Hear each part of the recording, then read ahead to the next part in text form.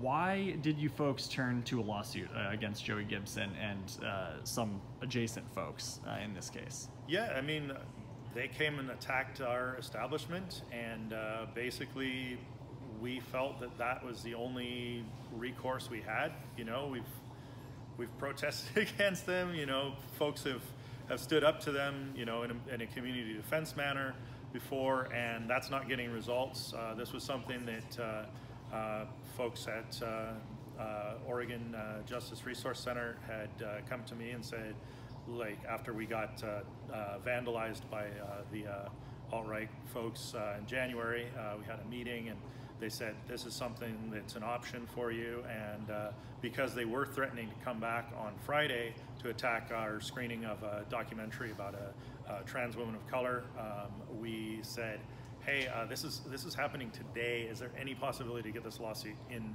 today? Because that might make them think twice. Because basically, with the lack of police response in a timely fashion on May Day, I feel like they felt like they got away with attacking a business and could do it again. So a lawsuit is kind of make them think twice about, you know, that make them realize there are other legal repercussions, even if the cops are on their side, which, you know, that has been alleged. I'm not saying that's a fact. I'm just saying there's been rumors of collusion. But that's something that, you know, the lawsuit is going to make them realize that there are other legal means other than just the police. There are the courts as well.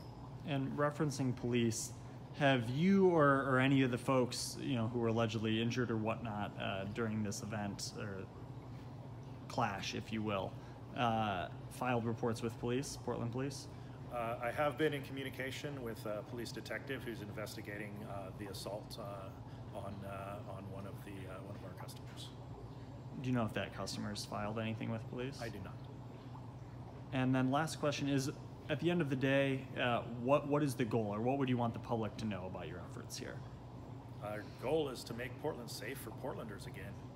Our goal is to get these thugs to stop parading around like they own the place and coming into our city to harass and threaten and beat people. That's our goal. You know, our goal is to be able to live our lives and be the people that we want to be and not feel threatened for it.